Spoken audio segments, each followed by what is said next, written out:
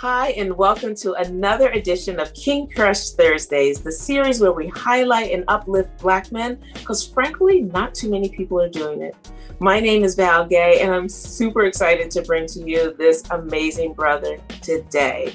He is a Black and Indian social entrepreneur, educator. He is just really an all-around great brother. He's so much more than that. He's a husband, a dad. He's lots and lots of things. So please welcome Mr. Shane Nelson. Hi, Shane. Hey, Val. How are you? I'm doing well. I'm not a dad. Luckily, I'm an uncle, though. Uncle to many nieces and nephews. There you go. If you saw me with my little sister, though, you'd be like, that's his kid. Because my sister's 11. And I've always had that. Got it. Have that feel, you had that dad feeling. For some reason or another, I thought in my head, I had a memory of you. Oh, you know, it might have been your cat. A memory of you with something small. So. No, I'm very nurturing, and I'll break down like how that's in my masculinity as well. But I definitely give off dad vibes. I can see that. Yes, that is so much. Thank you. It's all good. I'm so glad that you are here because, as you know, we're building a repository of 6 questions and 100 answers from 100 different Black men, with the goal of having a young king who may or may not have strong Black positive role models in his life could come to this repository, see these questions and answers, and perhaps find himself there and guidance there. And then for the rest of us who are neither male or maybe even Black, to also look into this amazing body of men who represent a group of people who, in my estimation, have been maligned, whose narrative have been poorly and narrowly told, and who, for many people, go unnoticed or go who are invisible because they don't know that there are people like you out there. I want to shed a light on that. And so I'm so glad that you are here. And we're going to get started with the first question, which is, what does manhood mean to you? Manhood to me, I like to picture it as a really well-kept forest. So there's some flowers, there's a softness to it. There are tall trees, so there's a history, there's stability to it. But ultimately, manhood is about nurturing. Manhood is about uplifting, building. And it has this really amazing, at least in my view and how I perform, right, my manhood, this push and pull with being super nurturing, but knowing when to step up, right? So I could simultaneously cook a really nice meal, right? Use those homemaker skills, but I also know my way around Home Depot. Like during the pandemic, I learned how to build my kitchen. So it's a mix, right? Manhood is this forest where there's a soft and a hard, there's an in between, and it's really around just like nurturing, providing protection as well. That's awesome. Excellent. Thank you. So, Shane, who and or what is important to you? So who's important to me? So my wife is important to me. My siblings are important to me. My mother and father are important to me. My whole chosen family, because I have a very vast chosen family, they're important to me. And ultimately, my community. My community is a very like kind of broad strokes definition, right? So it's not only the Black community, it's not only the Asian community, it's everyone that comes into my life that, you know, sees me in some way, they see my light, and I'm able to actually reflect theirs. So they're important to me. And then the things that are important to me, right, are simply this: equity that builds into hopefully abolition, right? So equity can look like making sure everyone has the resources that they need that meet them exactly where they are, right? So it has that balance in mind. It has all of those key elements and core components of creating change, but you don't stop there, right? You look at that and say, okay, can we end this system that we're playing into? And that's what's most important to me, right? Can we get everyone to the table, take all of their diverse perspectives, include them in the conversation, create this equitable balance, but then move the needle and say, all right, you know what, this system isn't serving us, or this mode that we've been doing things, this way of working, it doesn't serve us. So can we eliminate it? And can we imagine something greater? So yeah. Oh, that's really wonderful. Excellent. Thank you. Thank you. Shane, how do you want us to see you? I want to be seen as a body of light, right? I want to, and I pray about this every day. I want to cultivate hope and joy, and I want to radiate hope and joy. So when I am seen, I want to be seen for all of the joy that I can bring, not as a way to entertain, but to create peace, right? Amongst all of the chaos that we've witnessed over the last couple of years, right? Joy has been that radical resistance that I practice in my home, practice for my students, practice in my business, and practice out in the community. So I want to be seen as this body of light, or as joy, ultimately. It's really fantastic. That's yes. So, Shane, what is your epic dream? My epic dream is to live in a world where we are at peace. And that's pretty generic and that's pretty basic, but the peace of making sure that our trans siblings get to live and be free.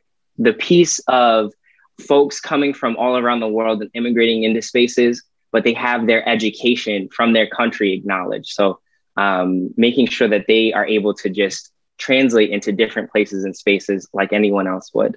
A piece where any space or any tool or anything that is designed gets at the core human components and have those necessary accommodations for folks coming from different ability levels. So it's a piece that meets everyone within their, own unique intersections and creates a very nice holistic environment that's not quite a utopia, but it's peaceful because it was built with that individual in mind. That's my epic dream. That's beautiful. That is absolutely beautiful. Thank you. Thank you. Oh my goodness. Okay, so Shane Nelson, who are you? I am a Black and Indian cisgender male who really enjoys anime and cartoons, who really loves cooking, loves taking care of his cats, even though they're annoying. And I am also someone who carries 2 degrees. I run a business. I'm out here volunteering and providing my time. I'm a board member. I'm an executive. I'm an educator. And ultimately, that all goes into, I'm Babe. Someone calls me Babe, and I love them very much. I'm a big brother in multiple contexts. I'm an uncle. And ultimately, I'm Shane. That's awesome. I'm so glad of all of those identities. That's excellent. Excellent, Shane. So here we're already at question 6, which is there anything that I should have asked you that I didn't, or you wanted me to ask you and I didn't? In other words, what did I miss? I think I would have loved to talk about the journey that was 2020. And so for me, if we look at it right from month by month, January had all of this amazing growth where I was getting, calls from former institutions that I had worked for or volunteered at saying, hey, come by. We know you're wearing your business owner hat now. Come do some speaking, come do some facilitation for us. February, we're traveling. We're having all of this amazing work being done across campuses, the things that I would get so upset about in the classroom saying, why aren't we doing this? And I was out here doing the work. March rolls around. I'm speaking at an international conference on why we need better lenses of equity within graduate school education in higher education context. And then the world stops. I turn inward like I usually do when things get all crazy. And I looked at my partner and she said, well, we ain't got a kitchen. So you can worry about what's on the news if you want to, but you got to find a place to eat. And so I learned how to build things and I learned how to build new pieces of myself and find new strength. From April, May, June to July, I had to leverage that new strength as we weathered a very, very dark storm of just hate, bigotry, all of the negativity, concentrated on Black bodies, seen and unseen, right? Heard and unheard. And then as we got into August towards the rest of the year, seeing that pivot, right? We always say pivot for 2020, and seeing that pivot, now having the tools and the offerings necessary to bring organizations to the table to create change. So I went from someone who just spoke about it to somebody who facilitated a little bit about it, to someone who was hurt, to someone who healed and then brings healing to others. And that was my 2020. Wow. Wow. You know, there's so many lessons there, right? One of the things I'm learning is the fact that we all have the same amount of time, right? That we're all given the same amount of time in what we do with our time. And what you just shared with us is so powerful, and it's a wonderful lesson. And I'm so grateful that you just shared it. Thank you so much. And we met during the pandemic, right? So fortunate, my great fortune to have met you during a Zoom panel discussion about entrepreneurship. In our little boxes. Boxes, right? And I'm so grateful that we are now in community with each other. I'm so proud of the work that you do. I'm grateful for the work that you do. And I honor you, my king. Wow, I received it. Thank you.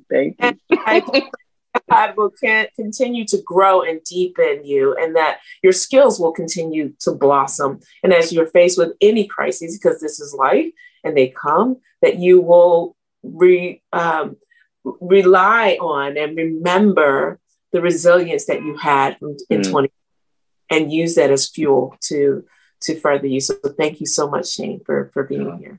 Val, thank you so much for this incredible opportunity. Thank you for the community and the collective and the coalition building, because that's what we need the most. The second I saw the email, I was like, what you need? All right, we there. You could have said, yo, meet me at the top of like the Empire State Building. I would have caught that boat bus. We there. It's all good. I appreciate that. I'm so grateful. I'm so thankful. And there's just so much more to come. I'm so grateful for that. But don't go anywhere, because I want to thank you so much for joining us today. I hope that you were as enlightened and uplifted and inspired as I am and I was during this interview. And if there is a positive king in your life who you want to see highlighted in this forum, please feel free to click the link below or in my bio, or even DM me and we'll take it from there. But in the meantime, please remember to spread love and have a great day. Thank you so much. And thanks so much, Shane. That was really awesome. Fantastic. All right, y'all. Yeah.